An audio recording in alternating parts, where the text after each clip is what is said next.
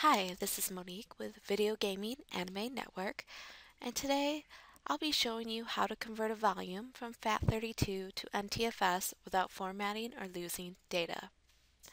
Now, as you can see, I'm currently running a Windows Server 2012 evaluation environment. So let's go ahead and go to our tools and choose Computer Management. Now here you'll see a variety of utilities that you can go ahead and access.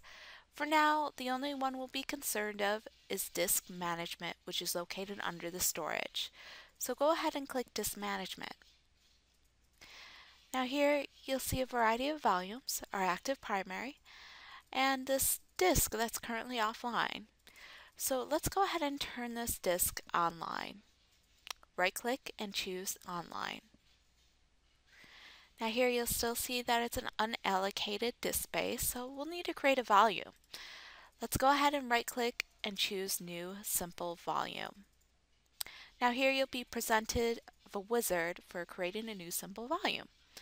So go ahead and choose Next. And here you'll be able to define what kind of space that you want to go ahead and allocate this new volume. Let's go ahead and choose the maximum amount, which we currently have available, that's 10 gigabytes, and choose Next. Here you'll be presented to choose a drive letter or create a mount point. Let's just go ahead and create a drive letter. So choose the letter K and click Next. Here you'll be presented with a formatting the partition.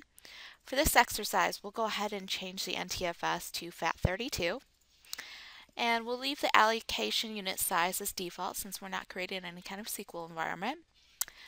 But let's go ahead and rename this volume label from New Volume to Hello Kitty and choose Next. Here you'll be presented with a summary of information that you made your configurations on the volume. So if everything looks correct, go ahead and choose Finish. Give it a minute to create itself, and there you go. So you can see we currently have a volume that's Fat32. So let's go ahead and create some sort of document under this particular drive. Go ahead and right click and choose New and choose a text document. We'll call this document Hello Kitty World. And no, this is not my first programming exercise.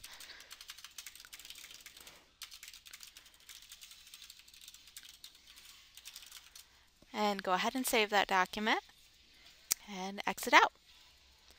So before you go ahead and actually do the conversion from Fat32 to NTFS, the best practice really is to take a backup of that drive. Now you can go ahead and put the backup on USB, you can go ahead and put the backup on another drive. If you have a SAN environment, you can go ahead and put that on just a newly created volume, as long as you have some sort of backup, which is just best practice. So let's just go ahead and open now PowerShell, or if you want to, you can open up a command line. And here you want to go ahead and type in the following executable command. Convert.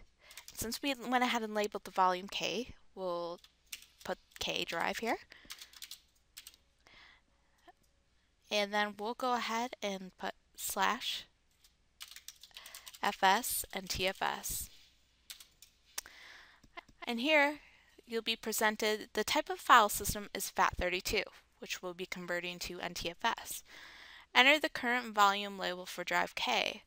Well, if you remember correctly, we went ahead and labeled it Hello Kitty. So let's go ahead and label it Hello Kitty. And here you'll see a variety of different information for the serial number and Windows verifying the files and folders.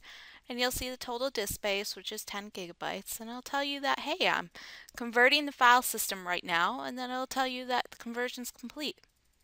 So let's go ahead and check to see if the volume actually went ahead and converted to NTFS.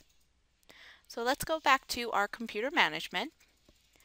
And here you can see that this disk 1 here, which is our K drive, labeled Hello Kitty, changed from Fat32 to NTFS. Now let's go ahead and open it to make sure that our document's actually there for testing and verification purposes and that we didn't lose any data. So right click on the volume and click open. And here you can see that our text document that we did create, Hello Kitty World, is there. So let's go ahead and right click and open it. And you can see that the information that I implemented into this text document, and no, this is not my first programming exercise, is still there. Well, thank you for joining me on the lesson for converting Fat32 to NTFS without formatting or losing data. Please join me on my next exercise. Thank you.